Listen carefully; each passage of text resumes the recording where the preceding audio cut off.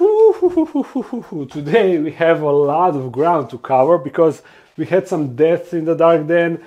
Since it is warm, we had a lot of tarantulas molting and also some scorpions.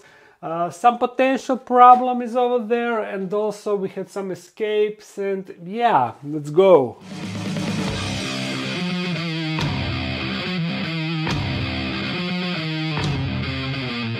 And we're gonna start with what will most likely be the title of this video. I'm gonna show you these two mature males that actually died on the same day, which is incredible. They were born on the same day because they are from the same exec. They were born together, and like best buddies, they died on the same day, which is really crazy.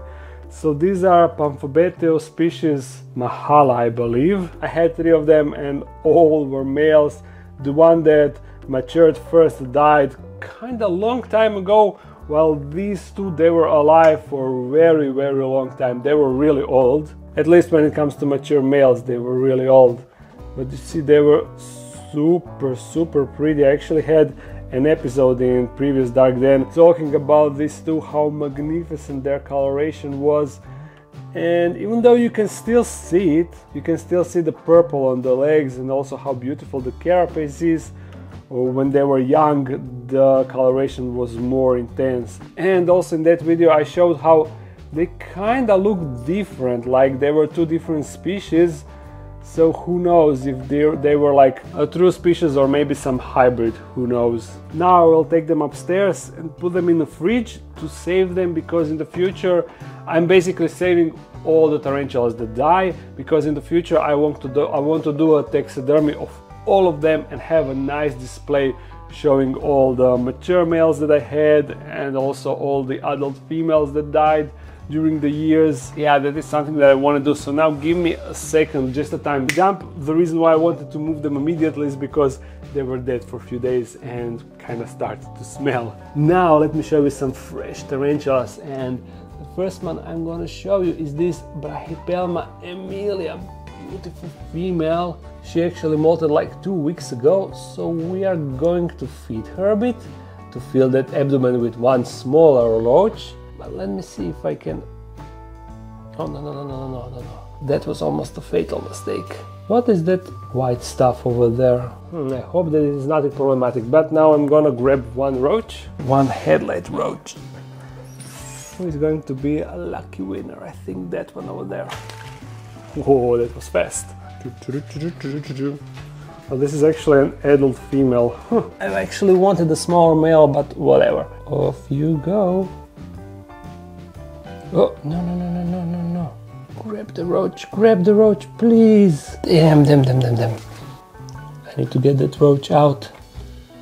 Because since it's a female, I don't want to risk her laying some smaller roaches inside. What, you don't want to eat? Ooh. Yes. I know that you are hungry. You must be hungry after the molt. Oh, but she's so gorgeous. Let me show you her molt. You see, this is my molt panel, and this right here, this is her molt. I actually have a bunch of more molts, but these are the ones that are kind of spread and preserved. At least majority of the molts, unlike these that were destroyed later on. And thankfully I spotted on time that she's molting. She just flipped on her back, so I have nice time lapse and also a couple of clips of her molting. So yeah, check that out.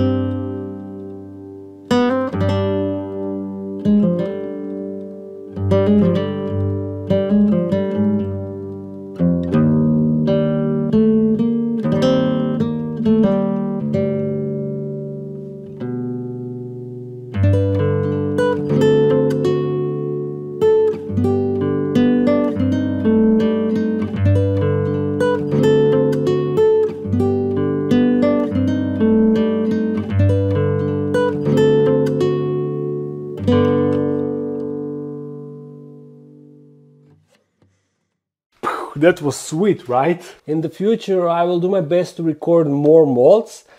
And you see these enclosures that are standing like outside, also the one is over there. Those are the enclosures of tarantulas that are potentially in a pre-molt.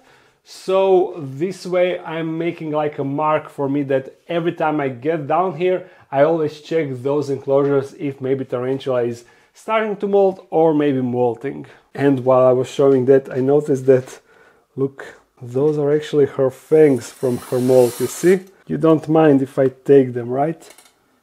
Ooh, looking really sweet, huh?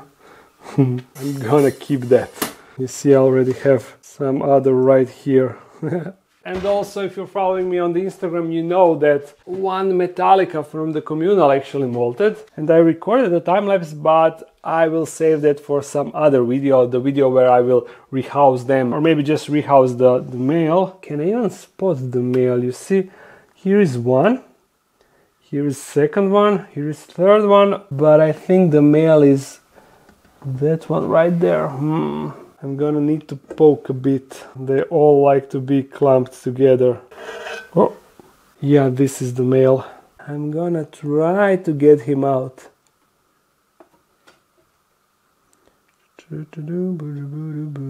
He will most likely bolt, but that shouldn't be a problem.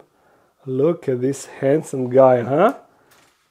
He looks pretty nice. And since, you know, I have a female right there, in the future there will be a sexy time. I am really looking forward to that, because it would be awesome to get a metallica egg-sac, a successful egg-sac, because then I would save it and make a huge communal with all the pokies, like huge communal, big, enormous. Another molt that I'm gonna show you, it is from Linda, and yeah, you heard it right, Linda molted, and she is even bigger now, but unfortunately she is way down in her tunnel, so I cannot show you. I didn't even spot her myself. I only spotted this exoskeleton being dumped outside, so that's how I know she molted, but I didn't even spot her. Now, I really want to preserve her molt. You see, all of these are Linda's molts, and this is her last molt, but the problem is this molt is already dry. So I need to kind of make it soft again so I can spread it for nice display. And the way I'm going to do that, I'm going to take a couple of, let me show you. I took a paper towel and I'm going to put it inside of this plastic cup. I'm going to moisten it like a lot. Oops. Put the molt inside. Ooh. I need to be careful not to break it, because one leg already broke, and that was not my fault. I found it already broken. So I'll let it sit like this for a few days, and hopefully then I will be able to spread it around.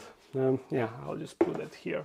So, next molt. This is from another pokey, a Poecilotheria fasciata, and thankfully the female is outside, so you can actually observe her. That is if she doesn't escape. Okay, there we go. Hey, don't attack me, please. Oh, she's beautiful, right? So as I said, this is a Poecilotheria fasciata, and I believe that we can feed her. She definitely seems interested, and I think that she will grab a prey without any problem, but let's just admire her for a second. Look at this pattern on her legs, and that yellow coloration underneath. It's just superb. The pokies are just such a beautiful tarantulas.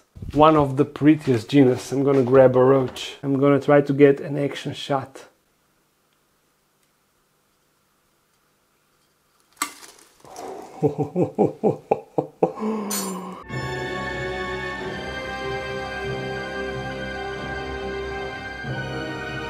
That was sweet, right? As sweet as this tarantula. And she's almost like posing here for us. Beautiful. If I bring some additional light, beautiful sight. Oh yeah. What the hell? The lights are out and I can actually feel some plastic, like some plastic is burning. I think that some cable failed or some. Oh yeah, here it smells really, let me figure stuff out.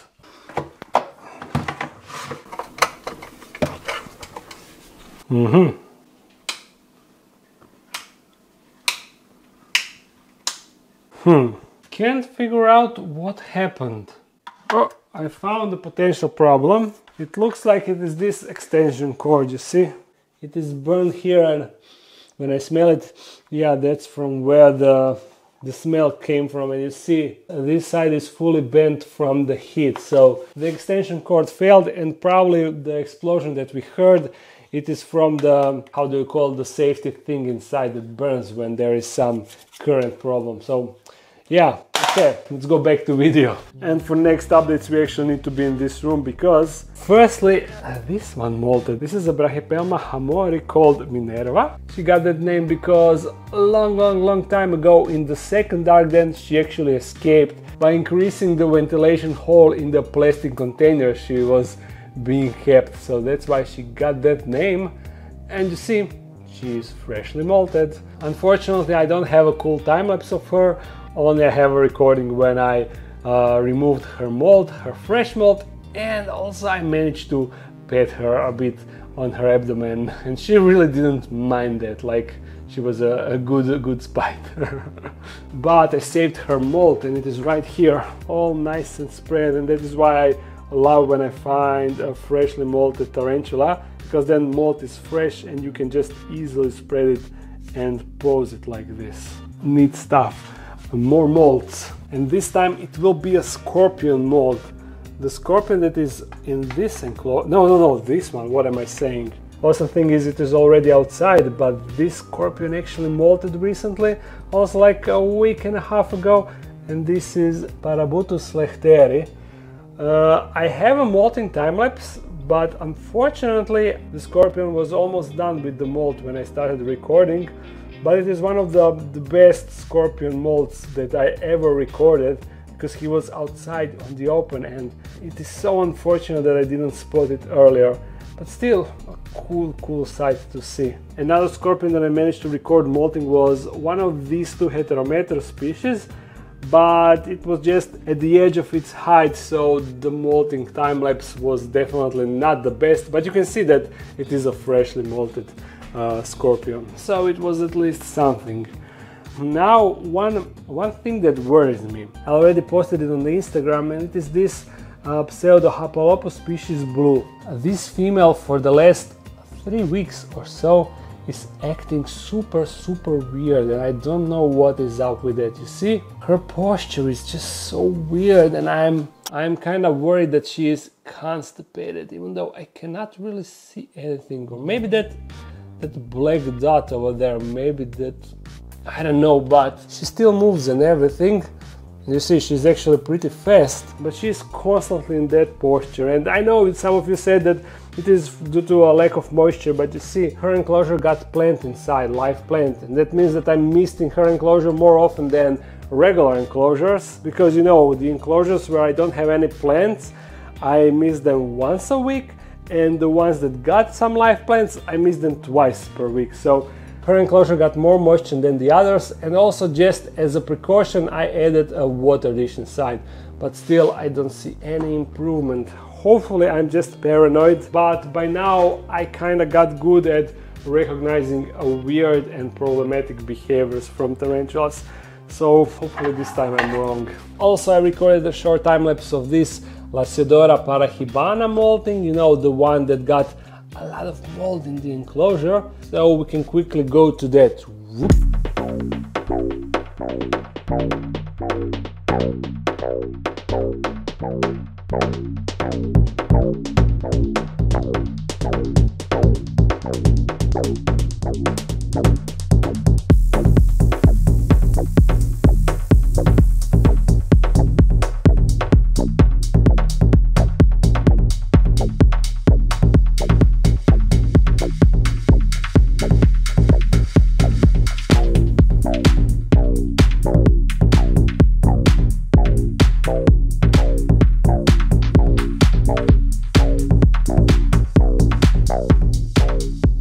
Yeah, I know it wasn't as good as from Brachypelma emilia, but it is what it is.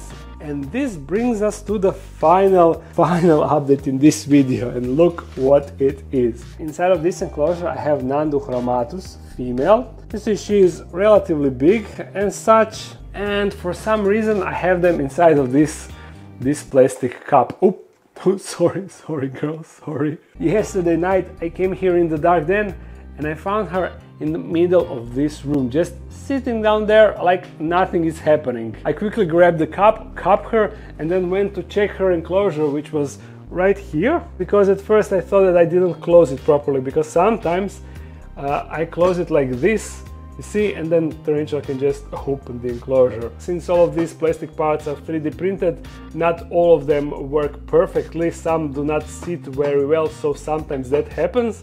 But it wasn't the case, the door was closed, so I immediately knew how she escaped, and look what she did. Here on top of this enclosure I have this metal ventilation mesh, and she managed to actually pull it off, you see. The silicone cannot perfectly adhere to this painted metal, so if Tarantula is strong enough and persistent enough, this can happen. This is the second time that this happened in last 3 years as I'm having these enclosures, so it is not something that often happens, but it can happen, as you can see. Thankfully, in my final design of enclosures that I will have for sale, I won't be having these metal meshes, but instead I will have also a plastic part similar to this front side, so that will adhere perfectly to the glass and to the silicone, so something like this won't be possible. But I'm not sure how quickly I will be able to replace all of these enclosures, meaning that there will always be a chance that some tarantula do something like that and escape.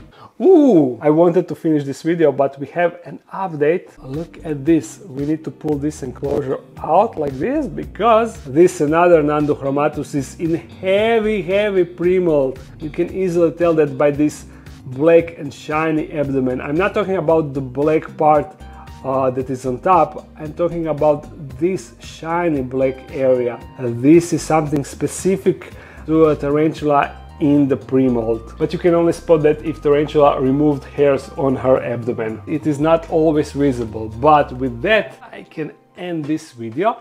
I hope that you enjoyed it. If you did, thumbs it up and comment something. If you want to support this channel more, there's a Patreon page. If you're new to this channel, make sure to subscribe. I upload every Monday, sometimes on Friday. So see you again soon. Bye.